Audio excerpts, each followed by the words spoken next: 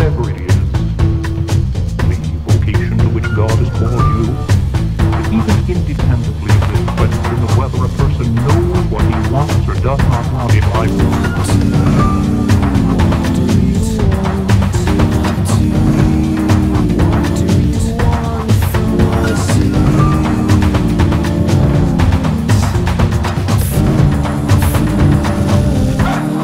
What do you want? What do you want?